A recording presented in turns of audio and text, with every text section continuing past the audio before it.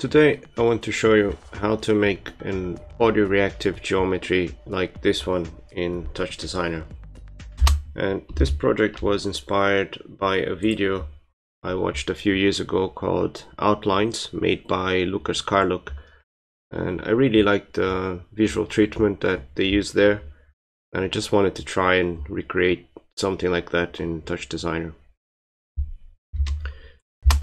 We're going to start using a sphere here, just because I didn't want to have a dependency right off the bat, but later we can swap this model by something else. In this case I have a model of a low poly volcano that I found online, and yeah, we can use anything. So let's recreate this network from scratch.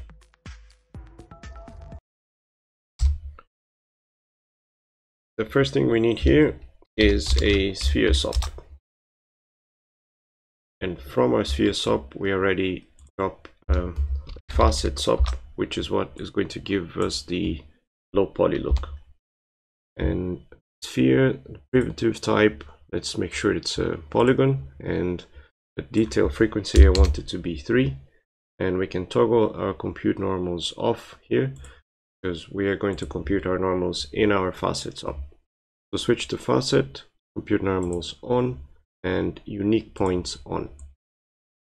In the preview we can already see this flat shaded sphere, which is what we're after. From the Facet, give it some space, and let's drop a primitive SOP. We're not going to do anything with it yet, so just leave it here for now, and drop a null. And then from this null we can already start rendering our scene. So middle click, select comp geometry, also drop a camera comp,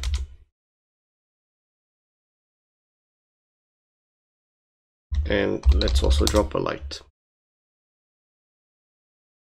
We also need a render top. From this render top we can give it some space. Let's drop a null here, and I want to call it out1, and I'm going to toggle the display flag on. Now let's give our geometry some material. I want to use the foam material, and I only want to change one thing on this foam material. I don't want any specular color, so I'm just going to select black here.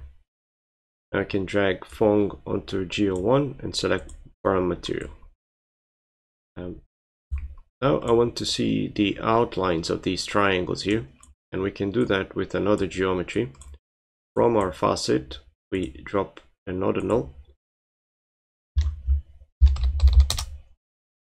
and from this null middle click again and another geometry. This time I want to use a wireframe material, and the wireframe color is going to be black, and line width I want it to be 6. Drag wireframe on top of Geo2, select parameter material, and we see our outlines. Now let's add a background to our scene. So just before out1 we insert a transform top, and in background color let's type 0.12, 0.12, 0.12, alpha 1, and toggle comp over background color. Now we have this dark gray here, which still allows us to see our black outlines. This is it for the rendering. I'm going to select all of these operators here and toggle the viewer off, just so that we keep our FPS happy. Next we start with our data. So all the way over here to the left, I'm going to drop an audio file in chop.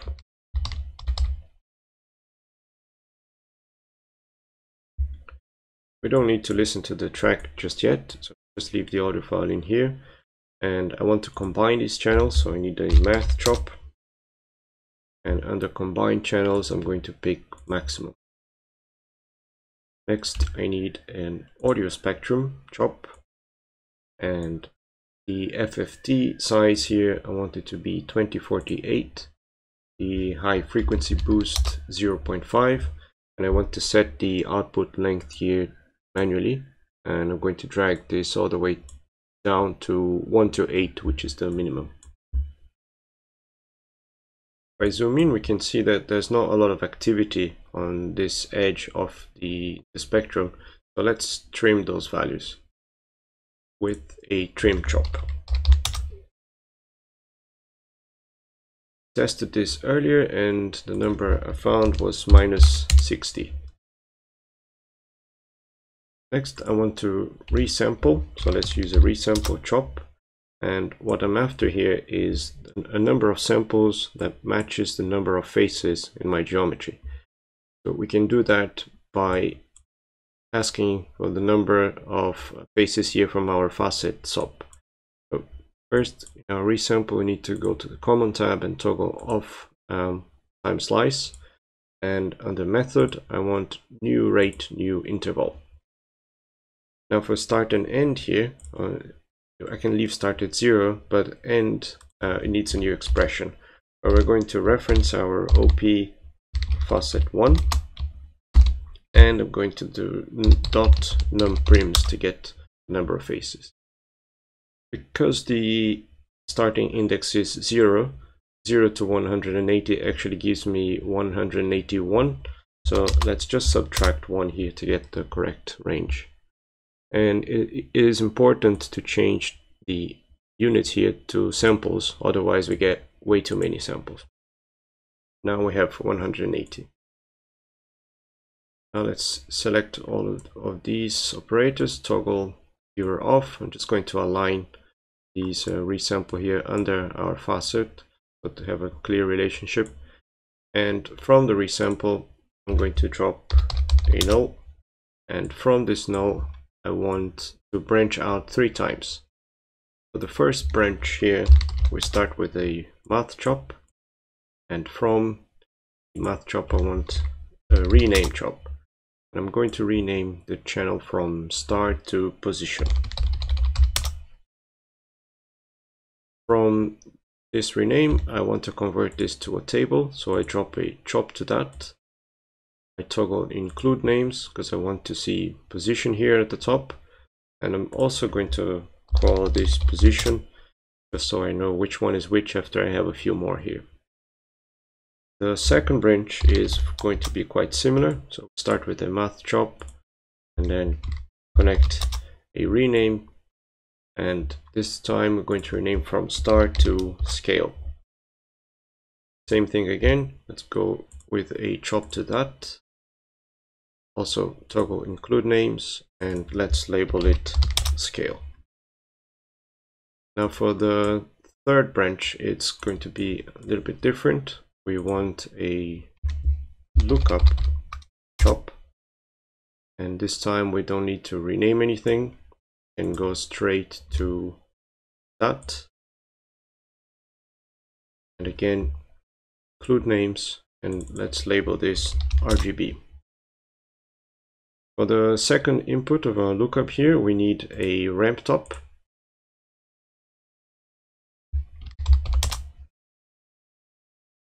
And then let's drop a null for good practice. And from this null, we go from top to chop. You can see our RGBA channels here, but I'm not interested in the alpha channel, so just delete the A, and we're left with RGB, which we can connect to the second input of our lookup.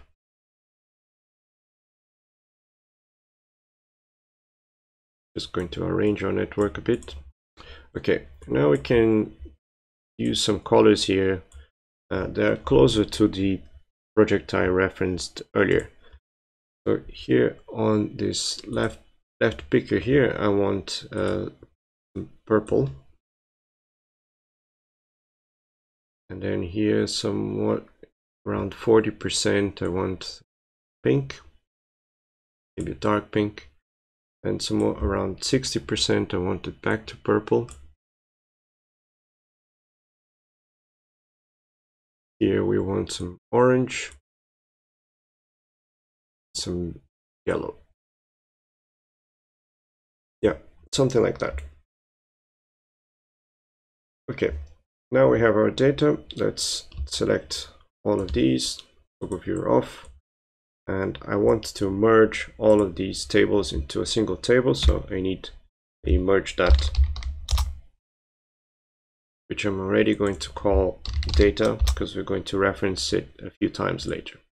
So select all of the tables and connect them to our merge that.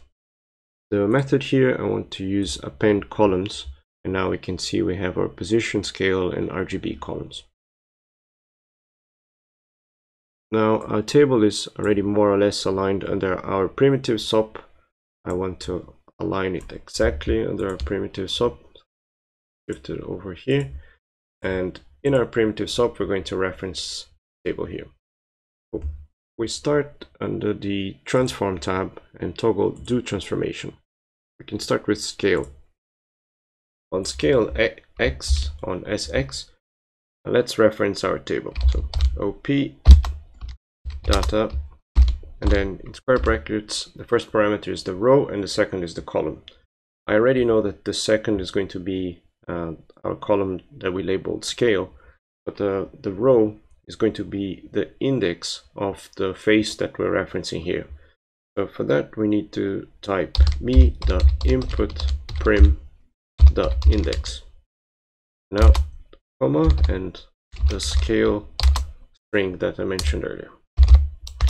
Now if I try to use this value directly, I get an error, and that is because the first index here is 0, and this is going to read our scale value here in our column.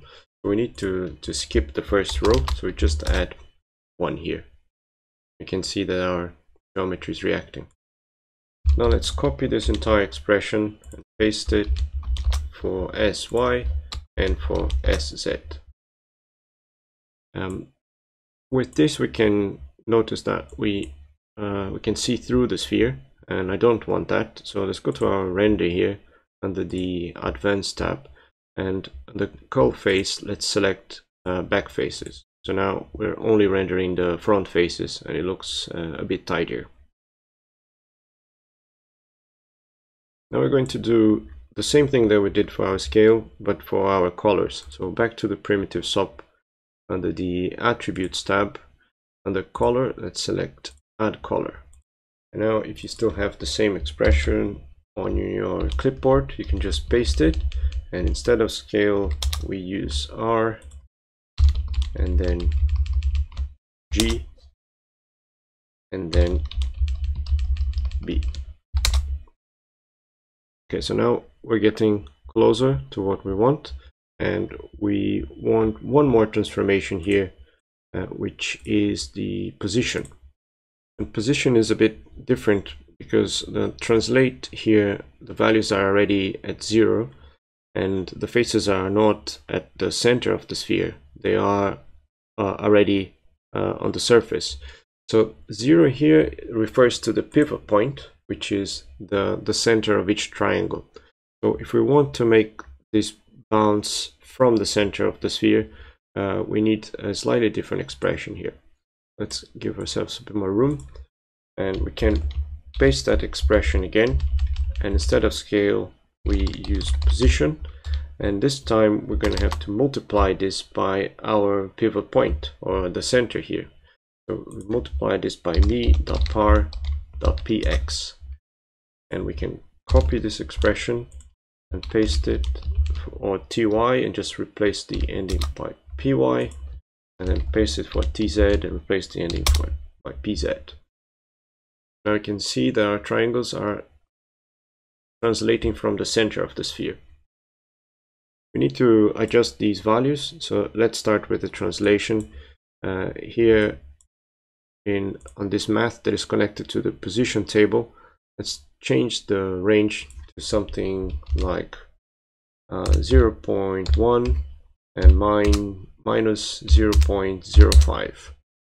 And for the scale, let's also change the range here to something like 1 and 0.8. Okay, so now things are a bit more under control, but we can see that the sphere is kind of bouncing as 1 here, and I want the I want this to be a bit more random. And we can do that by randomizing our position data here. So let's give us some room here. Just move all of these a bit to the left. And I want to insert a sort dot here. Sort dot gives me an order method, and I want to pick random. And I just need to toggle preserve first on, because we want our first row here to be the title of the column. Okay, so now it's looking a bit better, but it is a bit frenetic. So we need to smooth out these values a bit. So we can do that here. After our resample, we can insert a log chop. And we need to toggle log per sample. Now things are a bit more under control. It would be nice also to have some movement on the entire model. So let's add a transform SOP here right after our sphere. Transform. And under rotate, we can type abs time dot frame. Okay, this is a bit fast, so let's say abs time dot frame times 0.1. Okay, this is a bit nicer. What else? Let's change our light here. Let's bring it a bit closer. So instead of 10, let's type 4. So we get a bit more of a dramatic light here. And what also looks nice, since we're dealing with audio, is to kind of change this and make them look a bit more like a dance floor. And we can use post-processing for that. So open your palette, and under image filters, select bloom, drag bloom over here. And for the first input, we want our render. For the second input, we want a ramp top. And I want to change the values here from 5 iterations to 3 and threshold 0.2. Now we can plug this bloom to our transform, and we get this type of effect here. And like I mentioned earlier, we can swap this by any other 3D model. I downloaded this low poly volcano here by Poly by Google, so you can just hit download here, or use any other model that you have available. If you have a good model, just be able to drag and drop it onto TouchDesigner, and it would already recognize it as a file in SOP. I happen to know that this volcano is a bit smaller than our sphere, so I'm just going to drop a transform here and change the scale to 1.5, and then I'll just connect it to our transform here, and we have our model there. In this case, we probably need some adjustment to our parameters. I wouldn't translate so much here. I'd say something like this would look better. And we can also plug an audio device out to listen to our track finally. And yep, this is it. This is the effect. You can try with other 3D models. Also play with the ramp, play with the colors, change the range of position and scale, see what that looks like. And if you have any questions, feel free to ask. Otherwise, until the next video.